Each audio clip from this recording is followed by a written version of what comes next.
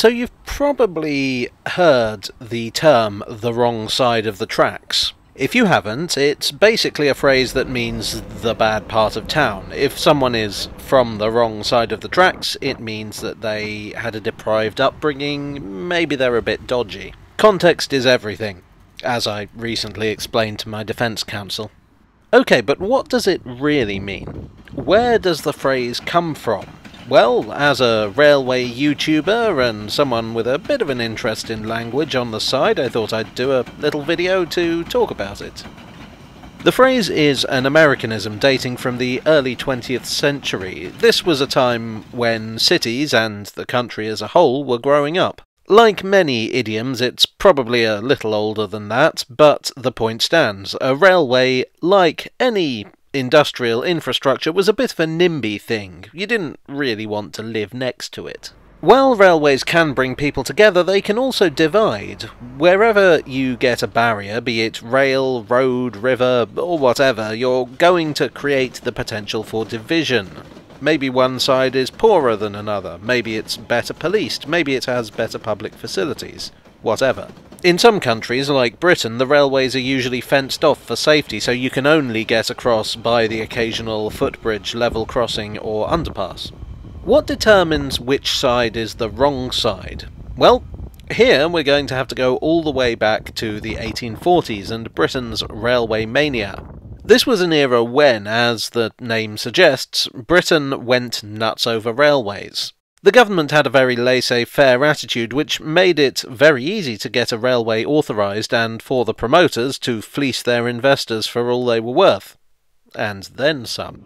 All you had to do was convince Parliament that your scheme was plausible, and you could get approval. Note that the definition of plausible was very broad.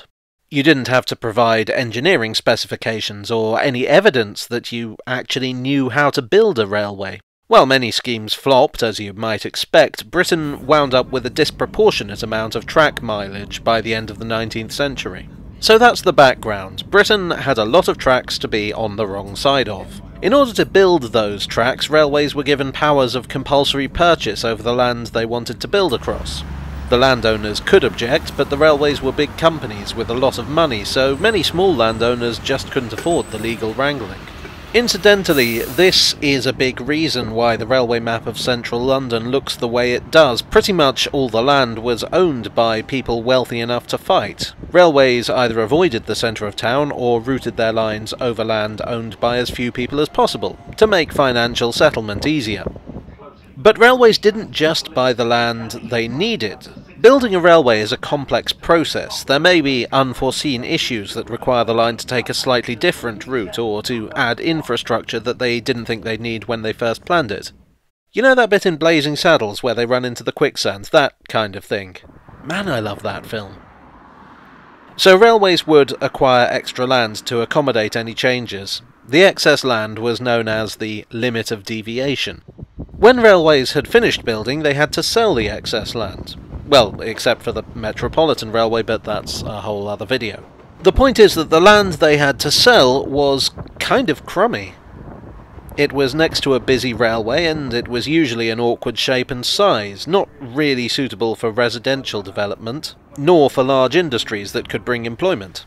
It would often find itself turned over to small industries or good old-fashioned waste ground. Nobody wants that, so the houses nearby would go down in value. In cities, which were of course very desirable places for railway companies, some neighbourhoods would have several lines. Parts of town might be effectively fenced off by railways on 2 or more sides.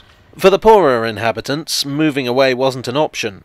Often they relied on being in one particular place for work, so they would be crowded into ever more cramped conditions, creating slums. Once again, the government of the mid-19th century had little interest in what happened to poor people. In fact, some railway promoters even promised that the railway would get rid of the poor. The promoters of Birmingham New Street sold it on the basis that it would, and I quote, "remove a certain class of the inhabitants living just behind the principal and best streets." Of course, it didn't always work that way, but this gives you some idea of the prevailing attitude. I confess that I've deviated beyond the limits of the original title of this video. We've gone from talking about an American idiom to the socio-economic factors of railway development in Britain, but I hope I've given you some insight into how a person might find themselves on the wrong side of the tracks. Well, I hope you enjoyed this deviant video. If so, then please do leave a like and subscribe for more.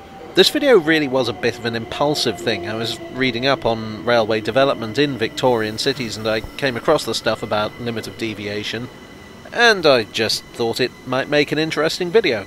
So here we are. Thanks as always to my donors on Ko-fi and Patreon. You are the ones who remove the limits to my deviation. That sounded wrong. Anyway, I will see you all again very soon. Cheerio!